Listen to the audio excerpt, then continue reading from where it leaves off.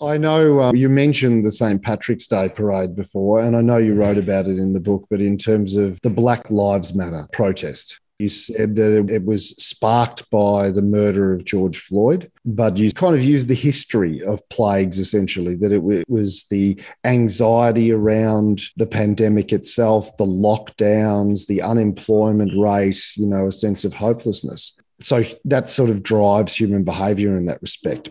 And we had the same protests in Australia. I mean, is it impossible, regardless of how just the cause may be, to justify a protest during a pandemic? Well, okay, so I went on record during the protests in the summer of 2020 as saying I thought it was irresponsible to assemble large groups of people when there was a serious contagion afoot.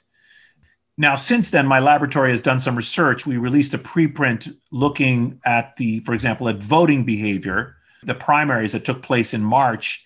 And we found surprisingly that those elections turning out to vote did not seem to change the trajectory of the epidemic. Now, we think that's for a number of reasons. People line up outside. Voting is a relatively quiet behavior. You're not a lot of screaming. You're indoors very briefly. Often they're big aerated spaces. Prevalence of the virus is relatively low at the time.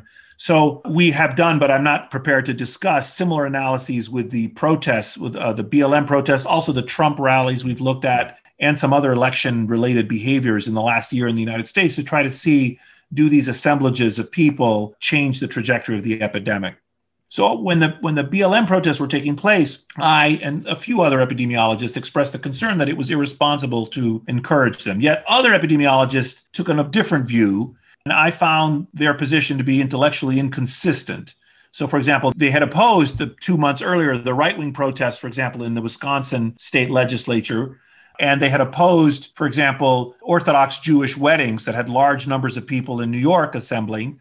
But then suddenly when the cause was different, they thought that was okay. And sometimes they said, well, those people were masked or they were outdoors. They had some reason. And other times they said, well, this cause is a health-related cause. So yes, we might lose some lives due to extra deaths from coronavirus, but we're going to save more lives by mitigating the adverse health implications of the racializing of our healthcare delivery system.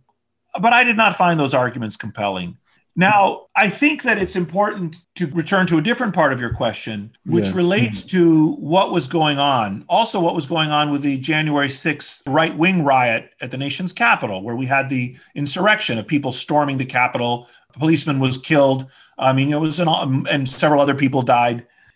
As I discussed in the book, I think plagues are a time when people search for meaning.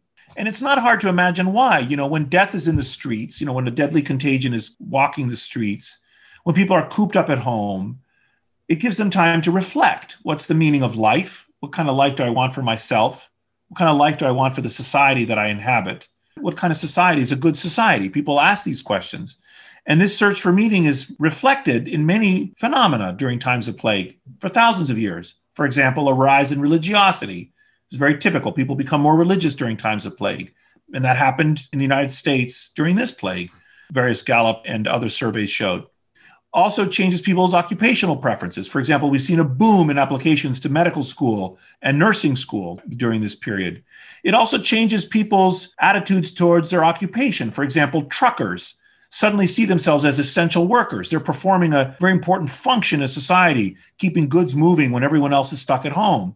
And it gives them a kind of connection to their work and a meaning they didn't previously have. So my argument for the BLM protests were that they were driven not just by the history of such as it is of racialized police violence in our country, not just by the economic hardship that the pandemic imposed, as you mentioned, not just by the fact that people were at home and idle, but also by a search for meaning. People were trying to say, I care about a just society. Now, fast forward to the right-wing protests. On the right as well, we see something similar. What struck me about the storming of the Capitol is how few of those people made any attempt to conceal their identity.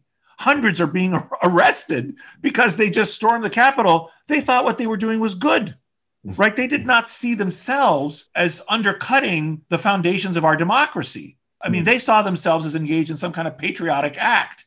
So I think the search for meaning has been affecting our political experience during this pandemic.